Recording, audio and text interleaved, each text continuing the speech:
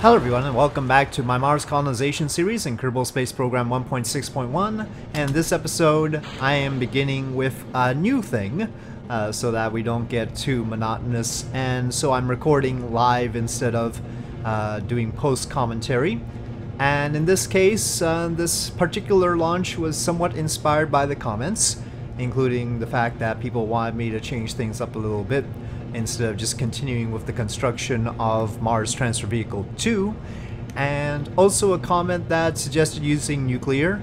Now, I'm not using nuclear thermal rockets right now, that's obvious because you don't see a hydrogen tank, which would be pretty darn huge and would stick out mightily, but I haven't designed a hydrogen tank for that purpose yet. So in this case, we are using a nuclear reactor. You might have noticed that we have uranium fluoride there and lithium, and I'm gonna try out. This is actually a pretty big assembly that we've got on top of this, otherwise you wouldn't need the Sagitta Super Heavy. And we are going to try out a reactor and see if it works, but it's a reactor that is powering ion engines, so in place of the solar panels. It doesn't have to be too big to power the ion engines, to be honest. It seems like it can be pretty darn small. We only need even 1 megawatt would be overdoing it, so, but we have to see whether it works. It's one of the KSP interstellar nuclear reactors. It's a molten salt reactor. I believe that is within our technological capabilities at the moment, so that's not too bad. Size-wise, it's 0.7 tons or thereabouts, not including the fuel, but the uranium is very light. So this would be one step. Otherwise, we're still using methane and oxygen, as you can see, and that will be good because this assembly, this test of this nuclear reactor is meant for the supply vessel, which will send additional food, water, oxygen, and fuel, and probably nitrogen and lithium hydroxide, you know, all that business. We'll send all that to Mars alongside our main mission, just in case our main mission needs some refueling. Probably some extra xenon gas as well. So that's the business of this. And so, I mean, in general, nuclear reactors are pretty well shielded, but just in case anybody's nervous about having a nuclear reactor with when we have a crewed mission, which they shouldn't because we have, you know, like nuclear submarines and everything, but you know, we'll test it uncrewed before we incorporate it into our crewed designs. But really, it'd be a big benefit since the solar panel arrays are pretty darn heavy, and the reactor by comparison is rather light. Also, it doesn't diminish in power when it comes to distance from the sun, so we will see. Hopefully it'll also work better with Kerbalism, so that Kerbalism doesn't warn me every 5 seconds about the power, though, you know, they said they've got that fixed, so that's a separate thing. I haven't actually added the RO configurations that are supposed to fix that, so that's my fault. But we're not really doing anything that requires that right now. Okay, core ignition. And booster set.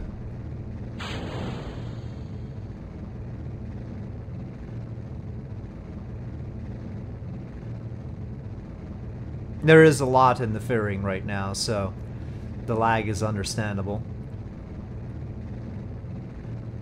It's not just the reactor. There's obviously the ion engines, there's xenon gas, there's methane oxygen tank.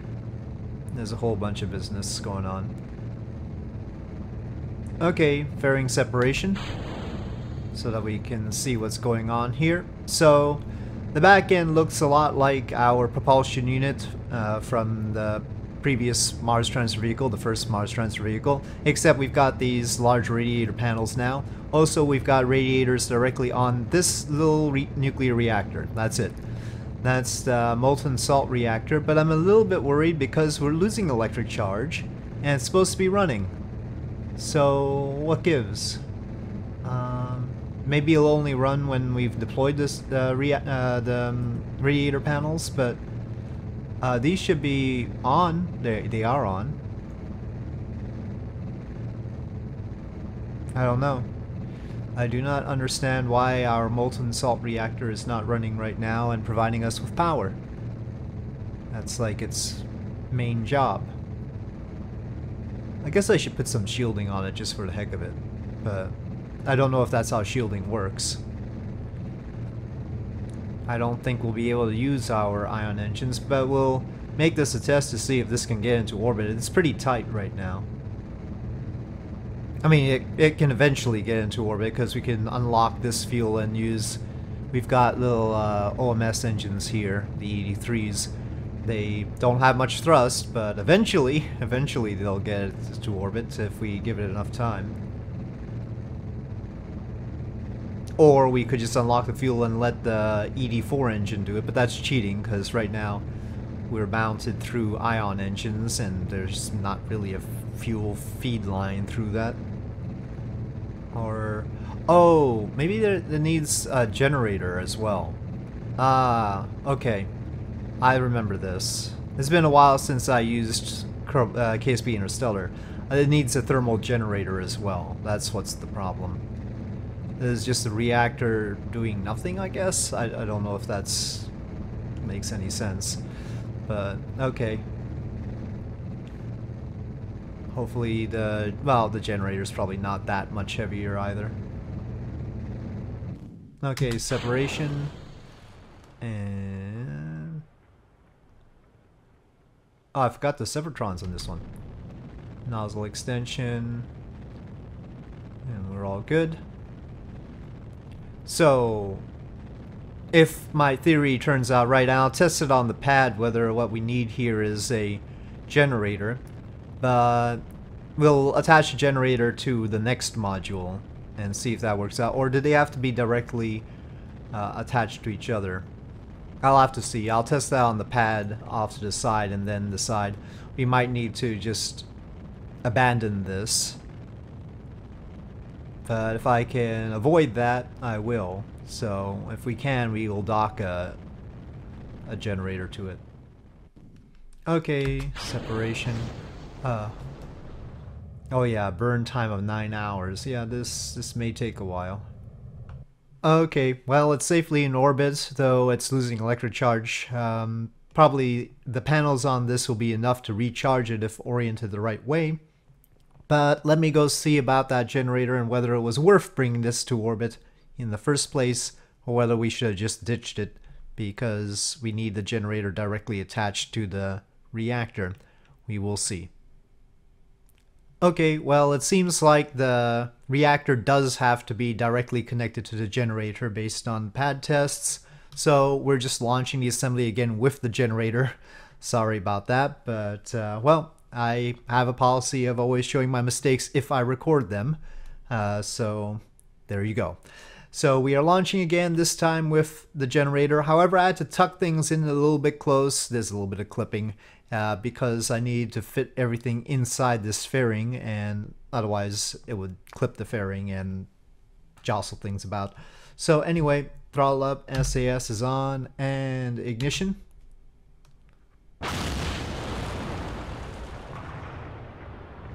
And launch. Wonder why I've got a little bit of helium and tritium there. I don't remember adding those. I'm sure they're byproducts of the reactor, I guess.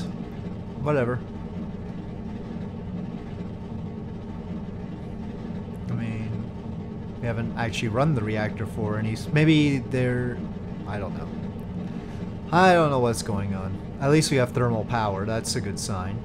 And if we bring up the KSP Interstellar dialogue, see 1 megawatt of supply for our thermal power, which was the goal. The generator adds a little bit of mass, but it's not a whole lot more mass. It's certainly much better than solar panels. I also lightened up on methane and oxygen so that we don't have to use the ED3 to make orbit this time, which took a long time. Okay, fairing separation. We're currently accumulating waste heat here because we don't have all of our radiators active, just these flat ones. So we'll want to get those out soon. But again, we've got a half-filled one of these xenon tanks. That's empty of fuel. This tank here, whoops. This tank here now is half fuel. It had a little bit more than half before. And the reactor and generator are actually pretty darn heavy for their size, which you would expect. I've sort of tucked the reactor into that core, so that's a little bit iffy, but I needed to fit it into the fairing. But it says 0.45 tons. I thought it was 0.7 tons, but anyway. And then I don't know if I can even click on the generator. There. Okay, there it is. It says 0.149 tons. So very light. I suspect that real reactors and generators will probably be heavier, but then again, they could, you know, make it a little bit lighter for space purposes. I don't know. I looked it up, and somebody said that a 1 megawatt reactor would be about 493 kilograms. This is on engineeringtips.com, but I don't know how correct that is. Wouldn't be surprised if KSP Interstellar's calculations were based on little tidbits like that from the internet. Okay, separation. And nozzle. Well, we might as well get the radiators out to see if we've got some good waste heat situation here. Still seems to be accumulating. We've got more capacity, but... Okay, we are about to make orbit here. I used the VAB tool for the waste heat and thought that this amount of radiator was enough, but doesn't seem to be acting that way. We'll see, maybe the nighttime side will help, but then there are a lot of times when we're just gonna be in daylight. Well, that should be good enough for now. Alright, separation. And we should bring this back down.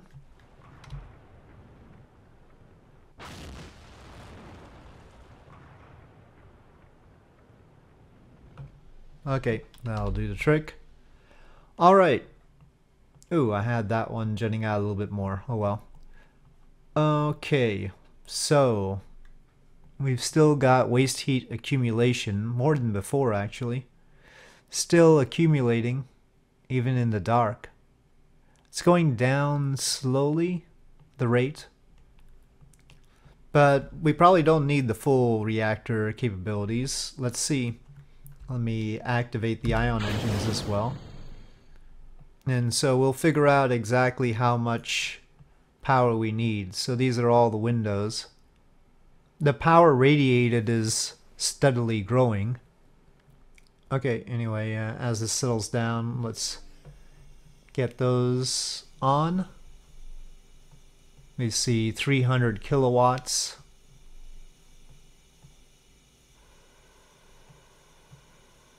And maybe we can throttle down the reactor. I mean, it seems like it's below what the power demand was before. Let's give it some net power. 3.5 kilowatts of net power at 20%. I don't know if it's actually percent, maybe. Yeah, I guess that would work out. And that leaves us with only a trivial waste heat, and that should diminish over time as these things get better. I thought yeah, it's steadily getting better at radiating stuff. Okay, and if we turn off the RCS right now, we see our apoapsis is going up as it ought to. And right now we've got 9,000 meters per second here without a full tank. Well, this seems to be working out quite well. What we need now is to add more xenon gas, more propellant, more supplies, and then we'll have our supply vessel. we are going to put the regular old propulsion unit on the Mars Transfer Vehicle number 2 because we've already got the solar panels on it, of course. I mean, I'm tempted to add a reactor, but you know, then the solar panels will be redundant. But, well, I mean, just for looks. I don't know. Should I put a reactor? Maybe I should build this up and put the supplies on here first. And then I'll get comments from viewers on whether I should add a reactor to the Mars Transfer Vehicle 2 anyway, even though it has the solar panels already. Or whether we should omit that and just stick to the solar panels there. It may make things a lot easier with Kerbalism and everything, and of course allow us to run the ion engines at full blast at Mars. So, but then again, I don't like the idea of the solar panels being redundant. We can't really scale the reactor too much smaller than this as it is, so that's not really an option. Anyway, let's add stuff to this so that we have our supplies lined up. Probably first more xenon gas. Okay, so from here on out we're not doing anything particularly new. We're launching a xenon tank now, and so I'm going back into expedited mode with post-commentary. This xenon tank is headed to our supply vessel 1 at this moment, and not Mars Transfer Vehicle 2. Mars Transfer Vehicle 2 will have to wait on until I get word on whether we should add a reactor to it or not. Reactor and generator, of course, we have learned. And so, yeah, just a xenon tank. Not a full xenon tank, as you can see from the resources panel. It's only partially filled, so it's going to have to be topped off later on. The Sagitta Heavy, I'm not entirely sure why I decided not to just put a full tank on there and launch it on a Super Heavy, but there we are. I'm trying to minimize, pretend that I have a budget of some kind, I guess. We also have a tug there, you can see, so that we can add it on to the supply vessel. Otherwise, we don't have a tug with the supply vessel right now, so we need to bring one up. And we'll probably need to bring up a second tug as well with the other docking port at the central line, you know, the full circular one instead of the propellant-only one. And we will also need to bring up trusses so that they can be mounted on the supply vessel, because they will still act as that supply vessel's orbital maneuvering system. Otherwise, we don't have any small engines on it. We'll just have the ion engines. I still consider the ion engines big engines because they're heavy. So here we are, docking up. And I actually don't want to separate off the stage just yet. The upper stage of the Sagitta rocket will still do multiple burns, including the one to finalize the rendezvous, getting rid of our relative velocity to the target. And only after doing that do I decide to let it go and have it deorbit. I'm almost tempted to like put inflatable heat shield on that stage, but I'm pretty sure the inflatable heat shield does not have enough heat tolerance to deal with an Earth re-entry. It can deal with the Mars re-entry, but the Mars re-entry is with a very thin atmosphere and relatively low speeds. Earth re-entry takes a little bit more protection, so I don't think that inflatable heat shield will work for it. I always have ideas for how to recover stuff, but I haven't settled on anything yet, and certainly don't want to just duplicate, you know, what I've seen elsewhere. Sort of thinking about maybe what would be an interesting way of doing things, but that's all off to the side and time consuming and will come later as far as I'm concerned. First, let's figure out how to do the Mars part. That's more important to me in this series than any sort of recovery part. So anyway, we are launching a methane and oxygen tank to the supply vessel, and again it's partly filled. There we go. Also, we're carrying one of the mounting trusses for the tugs. It's actually the mounting truss for the tug that we don't have over there. The one with the circular docking port, the NASA docking port that people can pass through. Of course, we do need a tug that can handle that kind of docking port, because the supply modules will still have to be Kerbal accessible, let's say. Even though we're not going to have a habitat on the supply vessel. So here we are making orbits, and then we'll have all the rendezvous burns with this stage. You can see not a whole lot of spare delta V in this stage, so this is as much as we can carry with it. I think another reason why I favored using the single stick Sagitta and the Sagitta Heavy at this point is because we're going to be seeing a lot of the Sagitta Super Heavy and Super Duper Heavy once we cycle out the Mars Transfer Vehicle and this supply vessel to a high orbit in preparation for transferring to Mars. So yeah, I think that's the logic. Stick to the smaller rockets while we can, and then once we have to do all the stuff in high orbit, we'll need to use the bigger ones. So here we go, just grabbing that truss first with the tug. Annoying as it is to have to deal with the little truss pieces, it's somewhat unavoidable. Could be worse. I mean, a real station would require a whole bunch of these little trusses all over the place. So here we go. Oop, a little bit of a pause there. Now, one thing I had forgotten is the Methalox tank that we still have right here. I accidentally still have the RCS port clipping in with a docking port there. Same problem I had with the Mars Transfer Vehicle 2, because I didn't actually change the craft file much except for add that truss to it. And of course here we're deorbiting this stage. So we had the same problem on both vehicles, and I might have a Kerbal visit this one as well, just to remove that part. Probably we'll have the Kerbal visit this and then head on over to the other one. So it'll be a 2 EVA mission for that particular Kerbal. Okay, here we are docking it all together. It's already pretty heavy, even though it's not at all fully fueled. You can see all the spare room for the xenon gas, methane, and oxygen. But yeah, plenty of delta V. We've got everything unlocked right now, so reading 25,000. Of course, it has no payload. It's not carrying anything. It's all just fuels and engines. So, well, we will see how this works out for us with our new nuclear system. With that, I'll say thank you for watching. I hope you enjoyed this video. If you did enjoy this video, please do press like. If you have any comments or suggestions, please leave them in the comment section below, and I'll see you next time.